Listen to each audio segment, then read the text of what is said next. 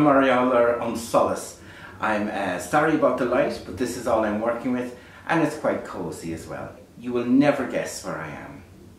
I'm very excited to be here because it is no accident that I've branded myself Seán and Seanchaí, because I live in Portmagee, and over the mountain there's a place in Ballinskelligs called Cill Rialaig.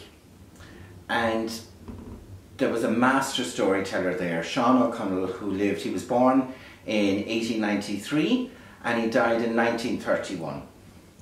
And from 1923 onwards, Seamus de Larga, a man from Antrim, initially he came down to learn Irish from Seán O'Connell because he didn't want to learn book Irish anymore. He wanted to be with the people who spoke Irish. Conné Aula Magart. He met up with Seán O'Connell here in Cill Rialaig. So he started learning Irish, but very quickly he realised that Seán O'Connell was a storyteller, and he had a wealth of stories and folklore and information about the area and how places got their name, all these kind of things.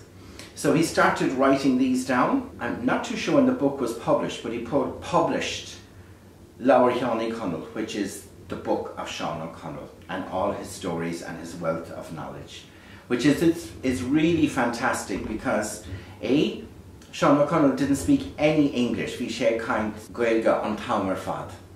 He didn't read or write, he was totally illiterate, and then he never really left this hamlet. He might have gone to Carsveen once or twice in his life, I think, I'm not too sure, but most of his life was just spent in this hamlet.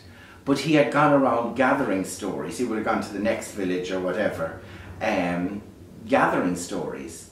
And storytellers would move around and he would gather stories off them. So much so, I've been doing a little bit of research, and somebody was telling me that he would often be seen chatting away to himself. But what he was actually doing was retelling himself the story so he would remember it. It's through Aishin, because I would love for him to see that he's not forgotten and his stories are not forgotten. And there's a book here telling his stories. His stories have been told in America, they've been told in England, they've been told in the Czech Republic, they've been told so many places to so many different people and enjoyed by so many people. So I think I'm going to work on something about that legacy that I've taken on from Seán O'Connell, and that I'm hoping to share and to move on and put my own stamp on it, I suppose.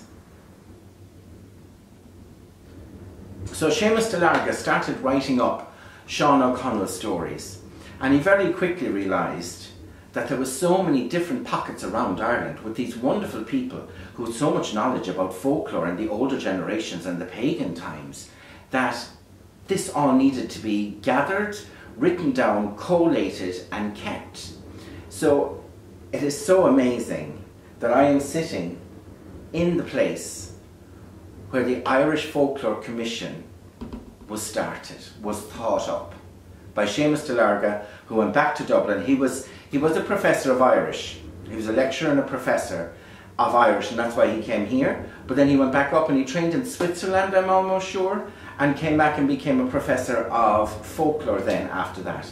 And he started the Folklore Commission, which was a standalone project, which was gathering folklore from all over the place. They did the schools project, and all that started from where I'm sitting, which to me is so exciting. And again, it's only by going back and reading Seamus de Larga's account, Seán O'Connell's account, and listening to people who have other accounts.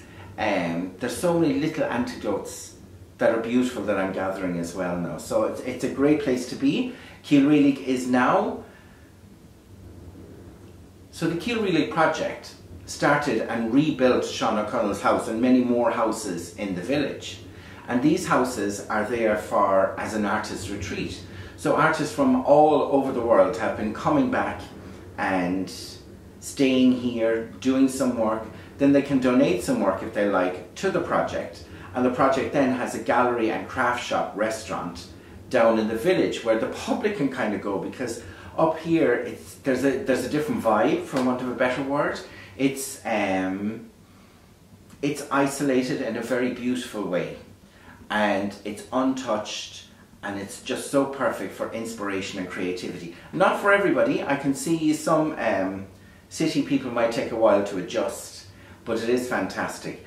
And so the project is spearheaded by Noelle Campbell-Sharp, and there's a lot more people involved as well, but she's really the one that has thought it up and had the foresight to put everything together in place, and it's absolutely wonderful.